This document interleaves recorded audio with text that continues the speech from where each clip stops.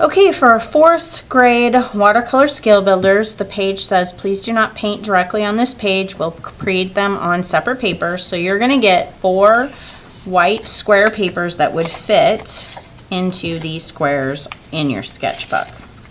And you're going to need to write your name on all 4 papers. Okay, now you're going to need a placemat to go under your work. Flip over your 4 so we don't see your name. And I'm going to keep this out so I can refer back to it.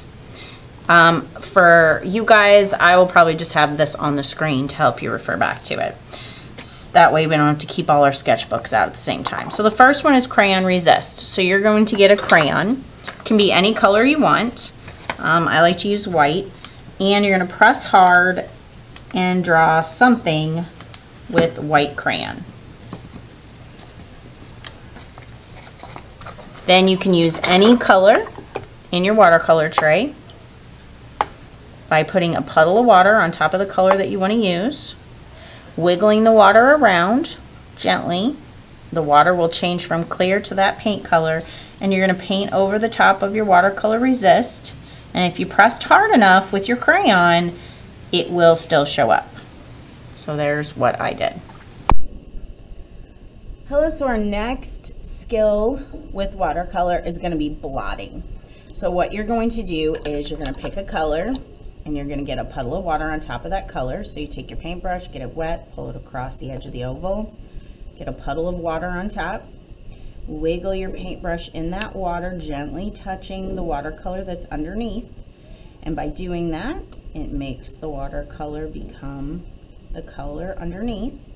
And then you're going to paint this color all over the square, make it nice and wet and heavy with paint. And then you're going to need a paper towel to blot. So you're going to take a paper towel, kind of wad it up, and use your finger to hold one corner so that the paper doesn't move, and you're just going to blot. And maybe leave one part of the paper unblotted so you can see the difference.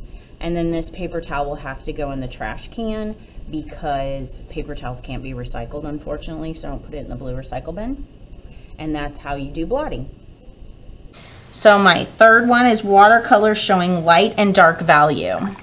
So I'm going to use this red violet color, and I'm going to get half my paper with plain water and then add a little bit of paint. Oh, that's really dark. So I want my paper to go light to dark. So now I need to rinse my paintbrush off and just use plain water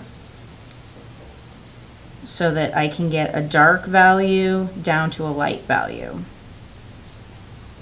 So rinse my paintbrush off, get just plain water. And so I have dark to light, but I think I'm going to add just a little bit more up here to make it a little bit darker. So you can definitely see it went from dark to light. And the way that you can make it dark is just by adding more and more of that color on top. And then the way you make it light is having a clean paintbrush and just using plain water along the edge that you want to be light. So I have shown light to dark value. And then on my last one, it's wet on wet using warm or cool colors. So you need to know what the warm colors or the cool colors are. Warm colors are reds, yellows, and oranges. Cool colors are blues, greens, and purples. I have this purple already wet, so I'm going to use that. And it says wet on wet. So that means you have to get your paper wet. And then you have to take wet paint. So wet on wet, wet paint on wet paper, and just touch it and let it kind of bleed and run together. And it can be very beautiful. And since it says cool colors, I don't have to limit it to just one color. I could go ahead and use and touch this green and let it kind of bleed and run with the purple.